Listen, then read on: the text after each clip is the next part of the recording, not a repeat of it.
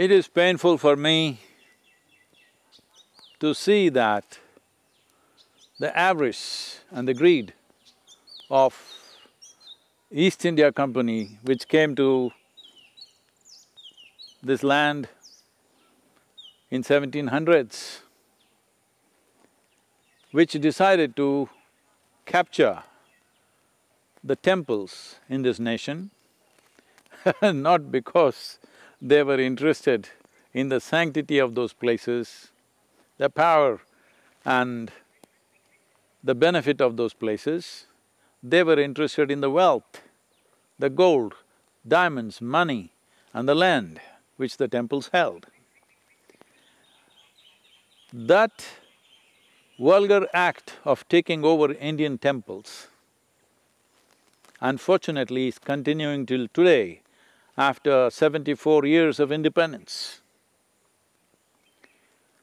This is very painful because a temple is not a place of prayer, it is the soul of this community.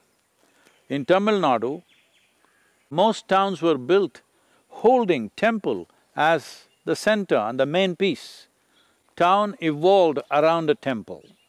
It's not the other way around, that you built a town and then the need for temple came, no. First built the temple and then the town happened. This is why they call temple towns.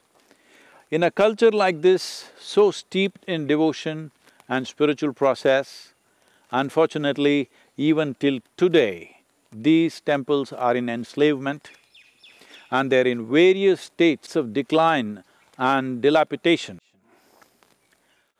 Well, if they had demolished the temples, people would have built it back. But they have chosen to suffocate the temples, slowly make them into nothing.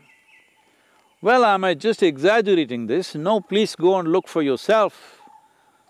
More than anything, in the year 2020, in the Madras High Court, Tamil Nadu government has submitted, the HR and CE ministry has submitted that they are not able to maintain even one puja or ritual per day in 11,999 temples, just one short of 12,000.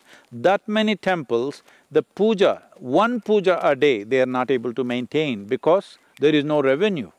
34,000 temples have less than 10,000 rupees income, not per month, per annum, per year, they have less than 10,000.